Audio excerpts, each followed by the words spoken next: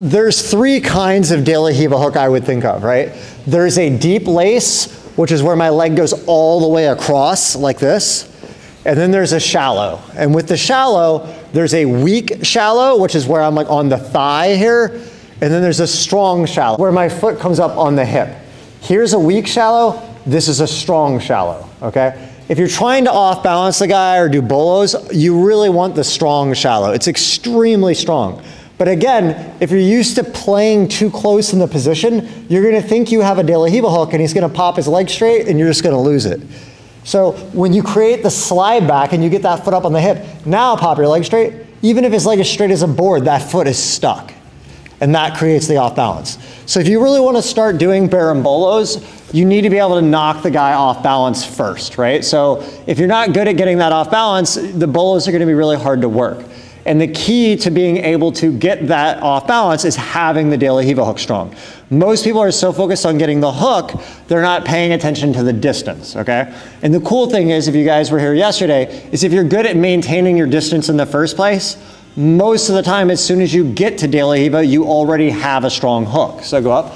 So, of course, if we start here and he's really close, I have to do this step I showed you. But if you guys are really good at maintaining distance in the first place, so I'm back here, that by the time I get the collar and I pull in, I'm already in a very powerful position. So being able to maintain that distance early is going to make it such that when you do achieve the position, it's already really strong. Does that make sense? That's what I was alluding to yesterday when I said if you just maintain distance, most all of the grips will appear to you and they'll be in a much easier way. So before we get into the bolo, we're just gonna focus on off balancing mechanics. We're focusing specifically on with the collar right now. At the end, we're gonna talk about the sleeve and the belt grip. And in reality, all three of them function basically the same way. It's the same off balance, it's the same leg work, just the grip changes. Okay, but we're learning the collar first because if someone's pressuring into you, it's nice to have that collar to create the separation. And again, you see I push to help create that. So now I've set the hook, we got a good hook, but sometimes you're gonna feel, even though you have the good hook, it's hard to take this guy backwards. Usually that's because this leg is a little bit more forward, about right there. Perfect. Here, there's no way I'm gonna take him backwards, but that's fine. I'm gonna take my foot that was on the ribs and I just put my foot lightly on his hip. I don't push at all. I'm barely touching his hip. And now I'm just gonna pull my knees to my chest and flatten up a little bit, and it makes it really easy to pull and load him in on my feet. From here, I can lift and I'm gonna off balance him all the way over there so he falls out that way.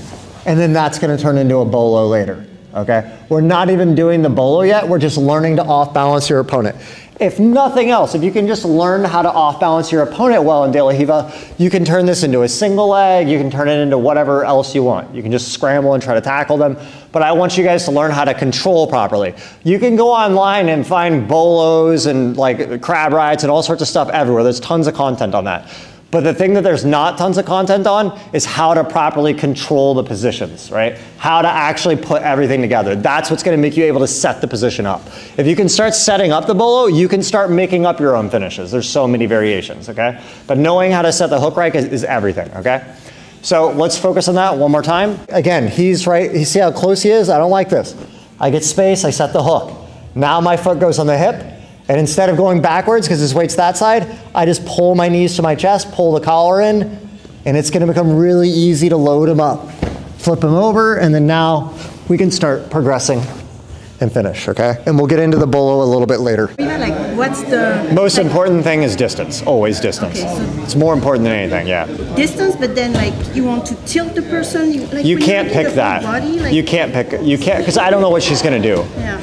Right, so I can't say, oh, you want to take them backwards, because she may be forward. You need to take her forward. It's a defense position where you keep the distance and then you do the setup. So, were you here yesterday? Yes. Okay, yeah. So, when I'm setting distance, it's always going to start putting pressure on her. Yeah, yeah. So just stand here, watch.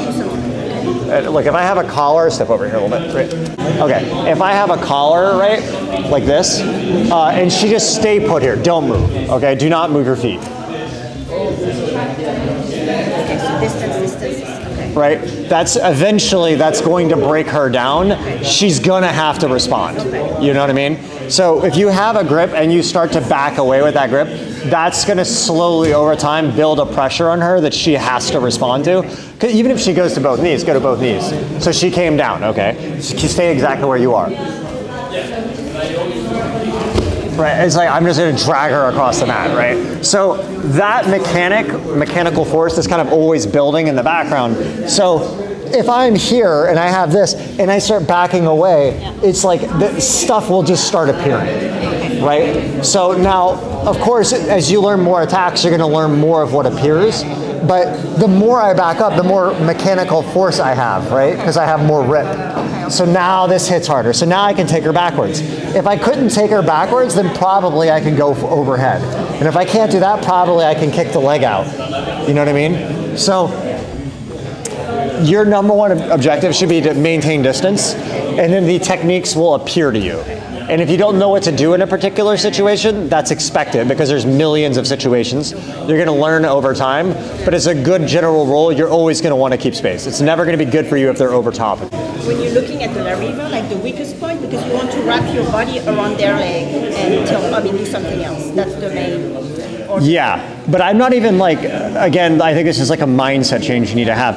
I'm not like trying to do, it's not like I want them to do that. Yeah. I don't care what they do. I just adapt to what they do, right? So I might go with someone and I'm here and just stay straight up and be legs straight as a board.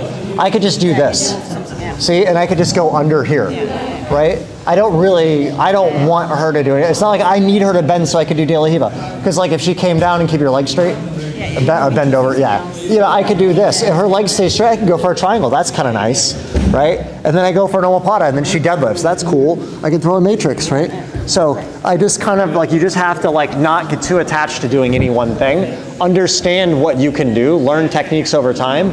But if you're too attached to making one thing work, you'll be trying to put a hook in when like it's the wrong time. Make sense? Actually, I'll mention the sleeve a little bit right now.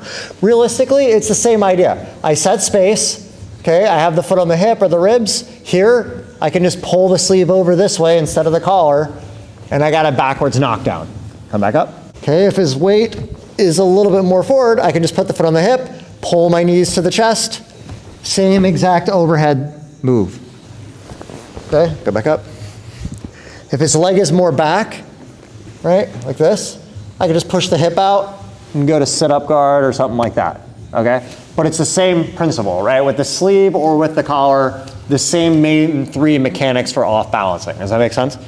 Okay? So now we're gonna start working on the bolo. This is where it's gonna get a little bit harder. Okay, it seems like a lot of people here have worked bolo before, so we're not starting from ground zero. First thing to understand with bolo, there's many ways to do the bolo, the crab ride, and that whole thing. So it's analogous to talking about passing. If someone was like, you know, should I Toriando or should I Nika? It's like, well, both. Like they're both really good. There's gonna be plenty of variation in how you wanna do it.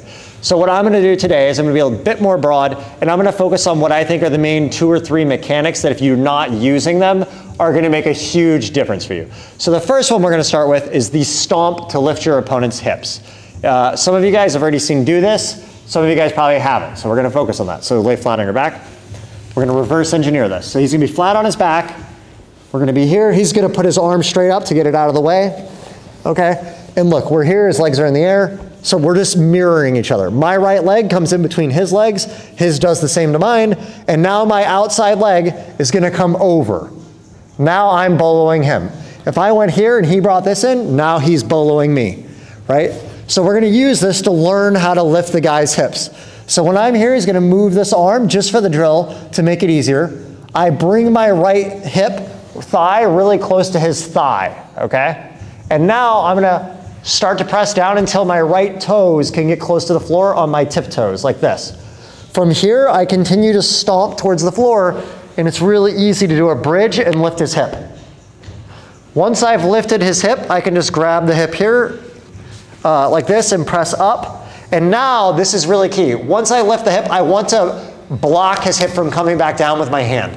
When you're fighting someone really big and strong, you're gonna lift here, and if you just try to go straight to the back, they'll wiggle back down. Once I bench press this, even if I let go of my legs, which I would keep them, but even if I did, get your hips back down. He cannot come back. This is framed up on the hip. I can grab the neck here, and now you can take the back finish of your choice. I could twister hook, I could just throw my other hook over, it doesn't matter, okay? So we wanna lift the hips so that we can bench press it with the top arm. So go back here, right? So we're here, so he lifts his legs up, we're like this, left leg over. Do not reach with this. So I keep this tight, I press down until I can get my right toes on the floor. And see I'm flat on my hip here, I'm not on my side like this, that will be hard. Right, we want to be in tight here. I keep that pressure until my right toes touch the floor. Keep pressing, and now I bridge his hips up. Right, he'll try to come back down with his hips. I bench press the hip up. Now my right arm can just grab the back of the neck or whatever I want. I can shrimp out, throw our hook in, and take the back, okay? We're starting with that mechanic because from teaching this many times, if I jump straight into the bolo and you can't do that fundamental mechanic, it's gonna throw off the rest of your finishes, okay? So we're gonna start with that point. Once you guys can do that, then we're gonna go into one of the easier bolo variations first, and then we're gonna get more complicated, okay? All right, guys, let's go. 1, 2, 3. I go down until my right toes can touch. I'm gonna bridge his hips up. If you rush to the back, if you go like this and you try to grab this and pull it in to get the back, what's gonna happen, he's gonna frame you with his hand and he's gonna start wiggling away and you're gonna lose the whole position, okay? You have a moment to get this, so you wanna hit it. When I go here, I launch his hips up like this. Put your hips back on the floor. I get this brief moment where I launch him up. And if the guy's like 100 kilos or something, and I fight guys like that in the gym where I'm trying to work it and they're really heavy, if you rush this, you're gonna miss this chance. I launch the hip, and usually I can't even hold that long because they're gonna be spazzing on your legs and stuff. I gotta catch this and bench press it up.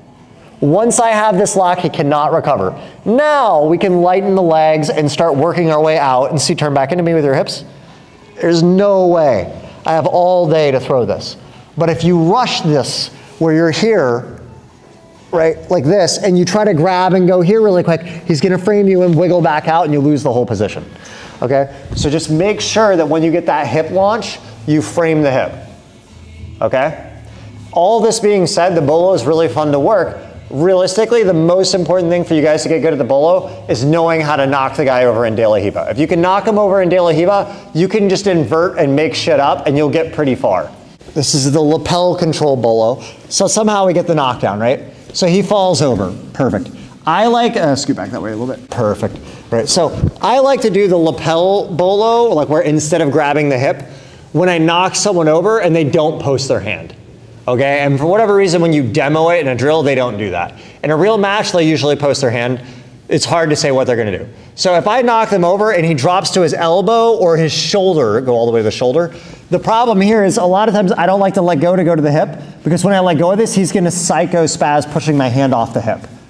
Okay, if he'd go back up, if he posts his hand, stay up on your hand, like a knockover and bring your hip in the air. Yeah, here, I could go for the hip easy because he's stuck on his hand. Does that make sense? So I'll grab the hip for this finish variation, right? But if he lands on the shoulder, I'm just gonna keep this. I'm gonna invert through, and I bring my shin all the way through under here, okay? And I go tight. My top arm, I'm gonna catch this and pull in here. I can grab the ankle or the pant leg, okay? And this is the position we're in. I just call this a failed bolo position, okay? It's like a nice intermediate, or like an intermediate position between attacks. See, this leg kind of clamps this in and my shin's under, it's hard to move. From here, I can rock up, and now what we're gonna do is we're gonna put our left foot behind his knee, and I shoot my hip in, and now it's basically the exact same motion we just did, just with our foot behind the knee, and I can pull him up for the back. It's the same bridge we just did. Of course, I'll frame here, but this one's so powerful, a lot of times you could just get the back directly, okay? I can do the same thing with the foot all the way through like we just did as well, okay? So I'm here, right, let me get the collar first. Right, so I'm here, I just knocked him over, boom, I come through and catch here, right? I could rock up, I could do it with the foot here, or I could even shoot in here. Boom, shoot, frame on the hip. See? Now scoot out and take the back, okay? The main idea here is that shin through position. Right? So go ahead and stand up. A lot of times with this one, I'll feel as they're falling, I'll feel they start to drop, and you just use that to go through. Again, see this shin position? This allows you to switch from the bolo position to here like this, right? I can lift and thread this. Now I can shoot through. Of course, I'll grab that. I'm here, we catch this, lift, shoot through, and lift. Okay? Putting it all together. All right, and again, there's so many bolo finish variations. Don't treat it like, should I do this one or should I do it like that? This guy showed it this way, this guy showed it that way. If you watch like Espen, Mikey Musumeci, Levi Leary-Jones, Janata Alves, Nick Sals, Daniel Myra, they all do their bolo with slight different variations. And there's no like, this is the right choice, right? So it's best for you guys, rather than trying to go, I want to do it this way, I want to do it that way. Just understand how all the different patterns work and spend a lot of time there. And you're going to start to feel which ones hit for you. And you're going to have to kind of put it together yourself. So don't limit yourself with like one instructional or one style. Just learn how the patterns work and then you'll start to get it. We're starting with this one because I think it's one of the easier ones to process. With just that stomp mechanic. Yeah, so we'll look at the leg clamp bolo or the shin clamp bolo. I don't know, everyone has different names. Mechanic as well, because it's a very, very useful one. I like to use that a lot more when I grab the hip. But again, you want to focus on understanding multiple mechanics and just spend a lot of time in this position, and you're going to learn how you can put everything together, right? But try not to think about it like you have to do it one particular way. There's a lot of variations, okay? So let me use, there it is. Okay. All right. So now you be on this side, we're going to do the shin clamp. So be down. So this one, you can really do it anytime, but I like to do this one a lot. So stand up. If I knock him over and they post the hand. So let's say I have the De La Riva, I get a knock over and he posts his hand and keeps his hips in the air. Like this, right? So here I'm always gonna push, and what I like to do is keep the foot in the bicep or even the chest here, because now he can't take his weight off this hand without falling. Does that make sense? If I go here too early, he can now try to get his weight back up and then start fighting, right? So when I get the knockover, I start kicking the chest here like that, right? Now I can grab the hip. Okay, this is really key. This makes it impossible for him to come back, right? Now I grab the hip. So now go ahead and just sit your butt to the floor so I can demo this. Okay, for the shin clamp, what I want is my right foot, I'm gonna like grab his rib cage here, like this, okay? See, I'm really tight, I'm not deep, I'm really tight like that. I grab the hip, and now I'm gonna invert through, and I wanna keep my weight up on my shoulder here, and see how I have that foot still hooked on his rib cage. Now as I start dropping this, it creates a pressure on his thigh. Keep this heavy on the floor. See? And I can start lifting his hip here, like that. Once I do that, I want to press it up, and I use my palm to help hold his hip in the air until I can kind of wedge him up with my elbow, and now I can shoot all the way through into the stomp we did before. All right? Go back. Arash, can you go to the other side so you can get the hip angle? So stay here. So look, I'm up here, I catch this shin position, I start stomping this to the floor, and see, as I do this, I try to get my palm to help support his hip up, okay? Now the thing is, once I have this here, I like to double hip. Now if I get this up enough, I can get my elbow out, and now I have his hip locked up. Now I can shoot my knee through, and now I'm back into kind of the stomp finishing position, and I can even go to a full uppercut like this with my knuckles like that, right? See here? Now it's very hard for him to come back down. Switch this over. Block here, push, and take the back. Okay, that's a shin clamp. Right, so now sometimes I might initiate with one, I might go to a shin clamp, go back to a stomp, go to the failed bolo position. There's gonna be a lot of different finish variations, okay? So go down, and do it now from double guard. So just imagine I'm here, right, boom, I turn him out, I catch the hip, and look, I shoot this across and I go through. One other really good thing about the shin clamp is if he tries to retake my back here, so you go for my back, as long as my shin is here, there's no chance of a re-back take. Sometimes if you do this and you do it wrong, now take my back, he can start taking my back. So if you do the classic stomp bolo and you do it incorrectly or you mess something up, there's always a chance of a re-back take. The shin clamp is extremely safe in that they cannot take your back while your shin is right here. So there's like a nice safety with it. So when in doubt, the shin clamp's a good bet, okay? Here, catch the hip, boom, and I'm like here.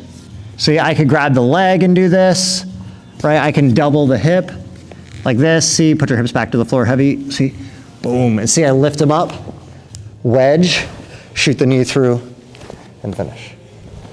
Okay? Key point, you need that foot to kind of pull in tight on the ribs, and it should be very painful when you do it. Your shin cuts into their thigh. They should feel a really sharp cut into their thigh that makes them kind of lift their hip. Okay? All right, guys, let's go to try. 1, 2, 3. Your right, your right foot pulling into you. So this is wedged into his thigh, and stay up on the shoulder and stomp this to the floor while you stay up on the shoulder.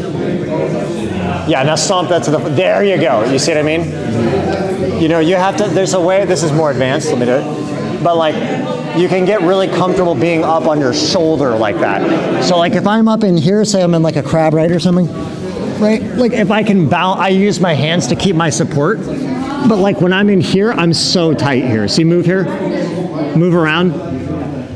You see how like I'm like really,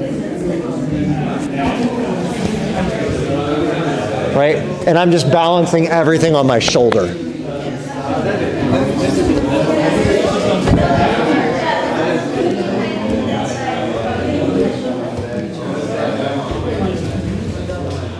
Yeah, like there. Now hop your shoulder in closer.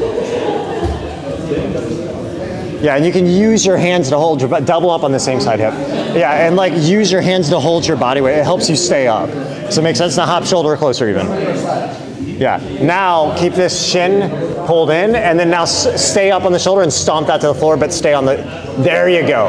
You feel that? Mm-hmm. Yeah, now just press this hip up and then shoot your knee under. No, shoot your knee, right knee all the way through to a stomp, yeah. There you go. That's it, right? But let me do it to you. Like it's the same, this is a good idea for a crab as well, go down. Just be flat back. Okay, when I'm keeping